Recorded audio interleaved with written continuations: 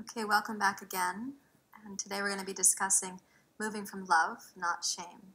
This is one of my favorite topics to teach people about, and one of my favorite things to help liberate people from is the story about shame.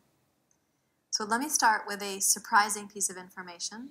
That is that shame was originally meant to be a protective mechanism. Shame was meant to be a protective mechanism. Now, I know that today when you experience shame, it does not feel protective because it's very painful. Well, how might we describe the experience of shame? How might you define that experience?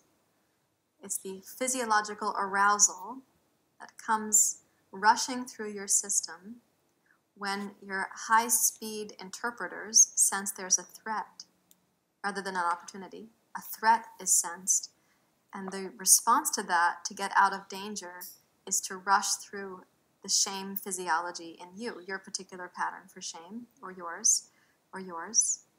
There's common ground to that particular pattern, and I'm going to talk about that in polyvagal theory in just a moment.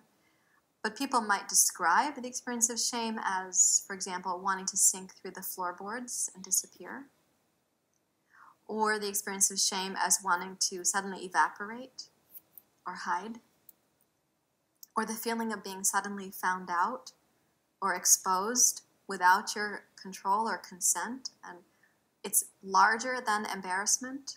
It's larger than that. It's also not so much an emotion as it is a state that we interpret ourselves to be, a state that we define ourselves as, a state that we have labeled ourselves as, like I am shame rather than I'm feeling shame.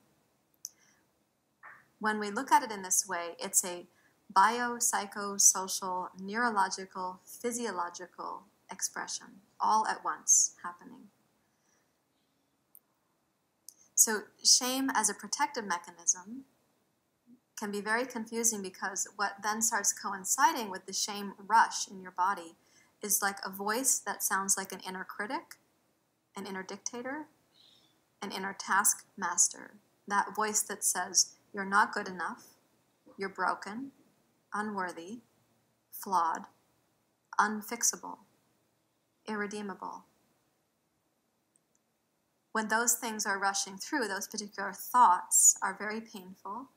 They seem true by repetition, so let's keep that in mind, that they're not actually true. You recall that yoga says we were born as this bobbling thing of awe and delight, a little bit of drool here on the side. We're not born as shame. But shame can cause us to be clouded in our vision. It can cause us to be isolated and to forget that awe that we were born as.